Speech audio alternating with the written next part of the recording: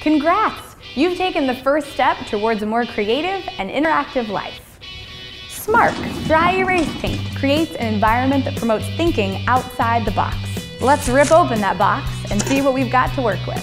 Here's what comes in a 50 square foot kit, and here's what you'll need. Here's what comes in a 100 square foot kit, and here's what you'll need. Prep is easy. First, make sure your wall is in good condition and make any repairs. Then sand it and wipe it down. Now it's time to tape. Oh, and don't forget to take off your outlet covers and switch plates. Hold up. Forgetting something? Throw some gloves on. No one wants Smark on the hands. This isn't finger painting. Okay, let's mix things up. Inside your package, you'll have 2 containers. A big container that says fill me, and a smaller one that says pour me. This goes into this. Now pour. Make sure to get it all. Then stir well for 3 minutes. Stir at the bottom and scrape all the sides to get it all mixed up. You're almost done. Keep going. This is science, people. Keep at it. Nice. Now, laugh maniacally. You're like Walter White, except slightly less crazy. We'll work on that later. Once the mixture is poured, you have 45 minutes to paint your wall. That should be more than enough time.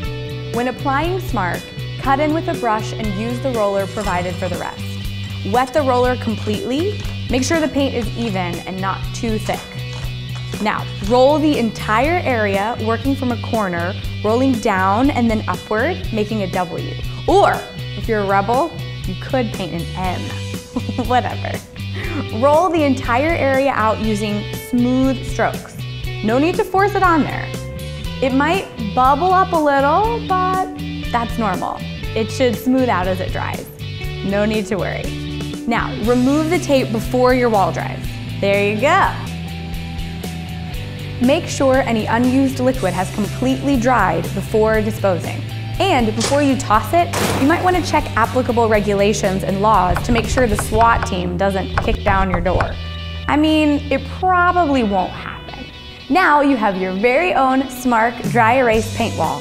You'll be the talk of the town, your kids will love you, your coworkers will be in awe of you. They may even throw a parade in your honor.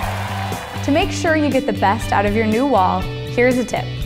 Most of the time, dry erase markers come off easily, but if something has been left on too long, you'll want to get a spray cleaner. So let's recap. Congrats, rip open, tape, sand, big, small, laugh maniacally, gloves on, no finger painting, paint that W, let's sit, dispose, avoid SWAT teams, boom, doodle time. Now, that was easy, wasn't it? So, go Smark it.